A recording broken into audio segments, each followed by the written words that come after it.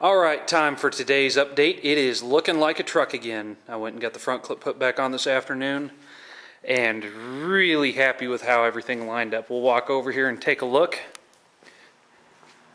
And as it turns out, my measurements were dead on the money. Now what's kind of surprising about this is when I built the mounts for the front suspension, the cab and the front clip were sitting 30 miles from where the truck frame was. So all I had was the truck frame to work with, the busted two-wheel drive suspension that's sitting outside now, and I didn't even use stock leaf springs, so I couldn't even use any stock geometry because I used 73 to 87 springs. So everything there, as you can see, it looks like that wheel will compress right up into that wheel well really nicely. I'm very happy with that. Maybe wound up about a half to a quarter of an inch back from the stock location, but as it is, it should work fine. I don't even think I'll have to trim my fenders at all, hopefully. Really liking the way the truck's sitting now. I'm going to get back here where you can see. Get kind of a full view of the truck there. I think she's looking really good. One of the things I really want to do over the next couple of days is to get that visor tore off of there. I've always hated that visor. I've just never taken it off. While I had this truck, I didn't have the wire feed welder, so I didn't have any way of welding holes up. You can't stick weld those holes, as it'll just burn through. But looking really good now. Gonna pop the hood here right quick, show you all how the Cummins fits. Now keep in mind, this is the first time this hood has been on the truck in about 2.5 years. I didn't have it when I was making any of the measurements for the Cummins. I didn't have anything there. I just had to work off of what I knew, dimensions I could get. And as you can see in here, we've got plenty of room. There's about, when you push the radiator forward all the way, there's about a half of an inch at the top there, which this fan isn't going to be run. I'm going to be running a narrower fan. It's actually going to be a set of twin electrics on here. This radiator is the old radiator out of my '85 Chevy. I'm actually going to run it because it's a little bit taller, going to give me just a little bit extra cooling power.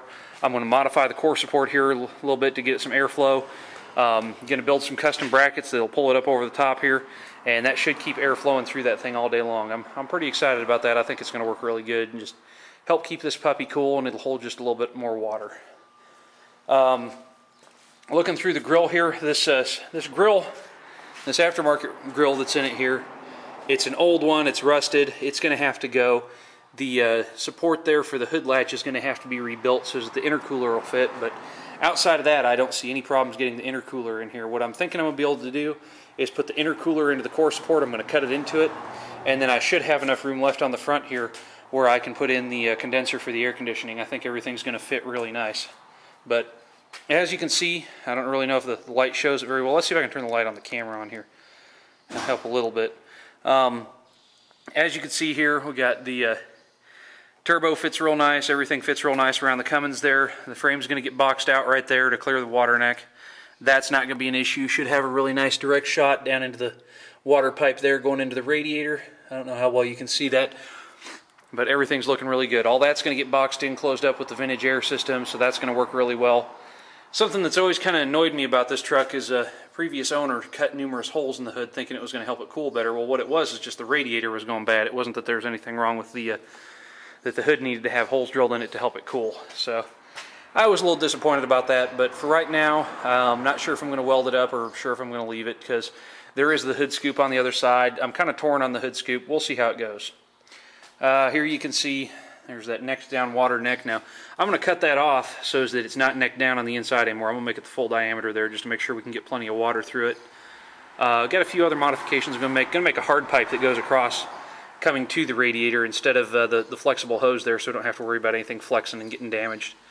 That's pretty much it under the hood though. Everything's fitting pretty nice. I still need to get the Hydro Boost on here. I've got the Hydro Boost over here on the 93 HD that I'm parting out. So that Hydro Boost there is going to get cleaned up and it's going to get installed. Going to make sure everything works with it, and then once I'm sure that everything's going to work, then I'll probably wind up, it just depends how well that one works. If it's shaky at all, I'm going to take it and get a new one. But the truck's really starting to come back together now, and I guess we're going to have to do the one thing that I've been waiting to do for a couple of years. We're going to get this under up here. I'm going to hop in the truck and sit behind the wheel and be able to look out over the hood again.